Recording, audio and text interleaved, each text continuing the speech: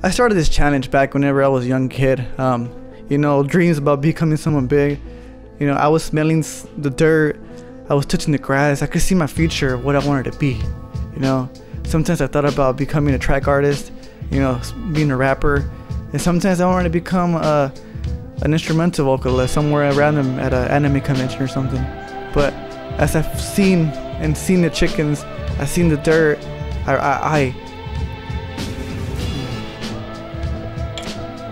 that's the pride I needed right there. That's the pride I needed. As I figured out what I wanted, I did what I had to do. I did what I had to do. I became a YouTuber. It's crazy, right? It's crazy. I mean, I work my full-time job and do this, but pridefully, I know I could do it. You know, it's resilience. It's resilience. At the end of the day, all I think about is drinking a Modelo.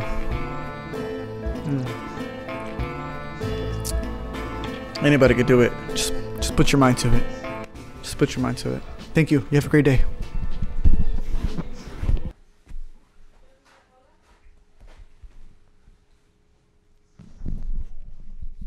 Hi guys, welcome to the Tap House. Tap House.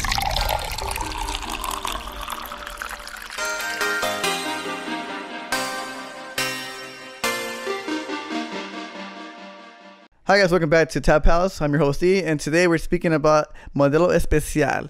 It's a beer that brings pride to all of us and everybody around us. So let's go ahead and get started on the Modelo Insight. One thing about the Modelo, guys, that I want to say is that if you drink Modelo, not only does it make you prideful, but also it makes you not vulnerable to mother's chanclas. See? Didn't faze me whatsoever. So let's go ahead and get into when the Modelo was made. Modelo was made in 1925 by Grupo Modelo, obviously the brewers who made Corona. Out of all of them, also Modelo has a clear bottle, which again is not the best for having the best flavors, but it does give it that royal look, obviously because of the aluminum foil and the gold foil on the Modelo. Now, you're wondering, give me 1 second, let me get a drink out of this. Well, let me tell you that. Let me tell you why they have that. First of all, it looks elegant, obviously, right? I mean, why wouldn't you have aluminum foil? Second, you know for a fact nobody has opened this beer. This is like one of those how bottles of wine, those corks, and they put some type of candle on top of it on some of the beers too as well. It just signifies that it hasn't been opened. But that's just not one part of it too as well. Also, another reason why it has aluminum foil is because the bottle must be held at the foil during an opening to avoid the content being driven out by carbon dioxide gassing out of the liquid, developing high pressure when warmed up. It's a lot of science that goes into it. It's just not stupid. It's just not because it looks fancy, but there's a reason why it has that, and that's kind of the basics as well. Not a lot of beers contain this. There's only a few out there. So the aluminum foil is also called alu capsule. It's basically like what I said earlier. It's for it not to be opened, and so you can know who opened it. Right now, as you can tell, nobody opened this beer. It came out of the fridge. I've never had Modelo Negro, so I'm very excited to try this one out. It's not a beer review, but it's just for me to give the context out. Pero, as you can tell on the label right here on the Modelo Cerveza, it does have two lines, and it signifies pride. This beer, for some reason, it just says pride everywhere, you know? And I'm prideful for where I came from, you know what I'm saying? You know, I'm prideful. I came from Texas. Not just kidding. My parents came from Mexico, but that's where my pride comes from. The two lines signify pride because it's basically a mini empire in Mexico, this brewery. And you know what? There's something that I found out about this beer recently that I think I looked up on the internet, is that this was basically inspired from an Austrian German type of beer.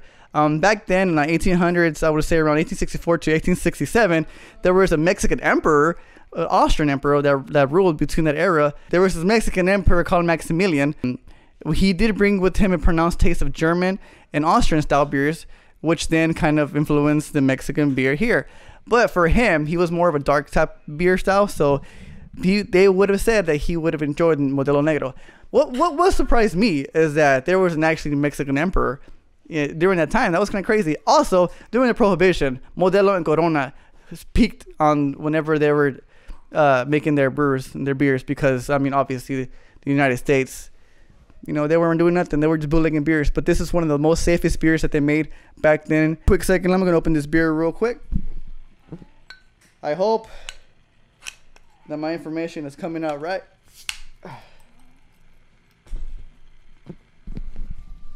So this is the first time I tried Modelo Negro. History about this: my dad drank all the Mexican beers, but his favorite one is Victoria. That one's gonna be the next one that I'm gonna review. Well, not review, that I'm gonna have a beer insight. But for me, for some reason, Modelo, whenever I went to parties, nobody really had them. They were more for the aristocrat people, the more people who enjoyed talking deep conversations about the Mexican life, about conspiracies, about, you know, just intellectual conversations about making money. You know, it was the high class beer for the parties that I had back then. It was like one above Corona, I would say. I think it's above all of them. I think yeah. I would say this one is above all the Mexican beers when it comes to prestigeness. If I'm wrong, put it down in the comments below, because I believe this one, out of all of them, is probably the most prestige. That or Dos Equis. I would say between those two. I still have to talk. That's another one I have to review or go have a beer inside. Is Dos Equis, because that beer is my favorite one out of all the Mexican beers. Unless this one right here is actually good. So let's give this one a try. Okay.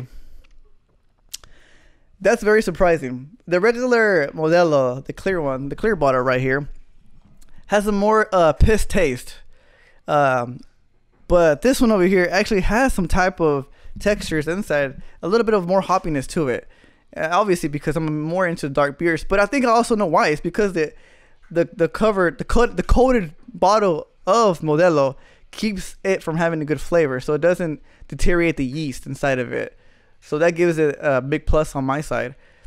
Let me see what else. Let me give it another sip. By the way, they always mention it to like make sure you peel off all the foil on top of it and not to swallow it. My lips are getting like scratched by it, so let me just go ahead and peel it back down. But you know what? I'll say the black one's better than the clear one. That's my opinion. Let me know yours on the comments down below. Other than that, man, I feel like I'm dragging this shit crazy. Dragging it pretty on.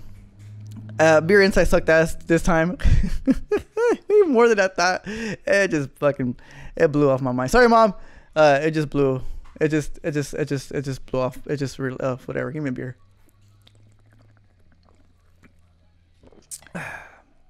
I want to wish y'all a Merry Christmas. My mom did this beautiful tree. Don't hate on it. I'll kick your asses.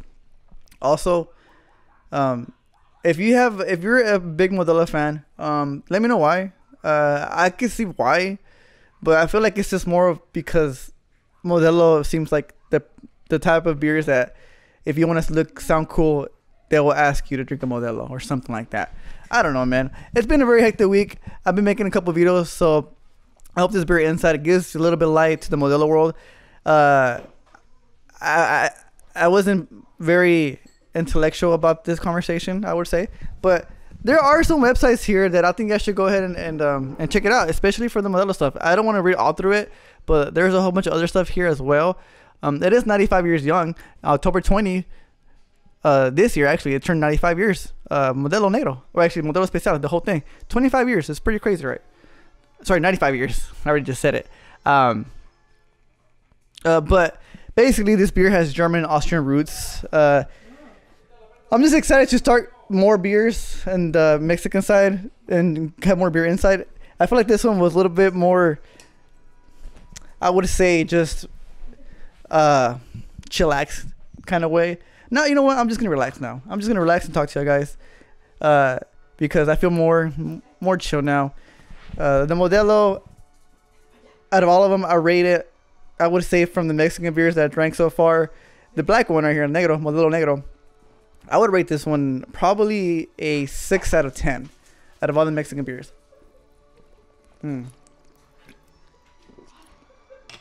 One day I'll be more insightful when it comes to the beers. But let me know if which Mexican beers y'all want me to try next. I feel like I tried them all, but Maybe there's ones that I missed. Obviously, the Victoria. Victoria, I have never drank before, so I'm curious to see what that one tastes like. Tecate, love them. Corona, Dos Equis, it's like top tier for me. If I had to say the ones I drank so far, top tier is Corona. Sorry, Dos Equis, Tecate, and Modelo Negro. That's on my top 3. Unless Victoria tastes better, but we'll find out. Anyways, guys, I apologize for this mess. For the cuts, I'm trying things differently, and I'm enjoying myself now more than ever when it comes to the beer stuff. Anyways, this one's a mess, and Paco, come here, say hi. Oh my God, Jesus Christ! Come here. You wanna see a predator, dog? Okay, never mind. Mom's taking him. Anyways, you have a beautiful Christmas. I feel like I'm making no sense here, so I'm gonna cut this shit off now. Anyways, you have a good night. Wear your mask. I love y'all. Good night.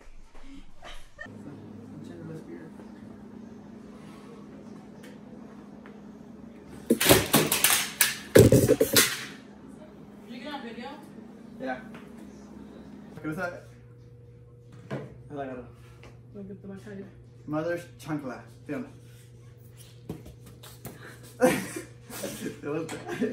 Mi cara.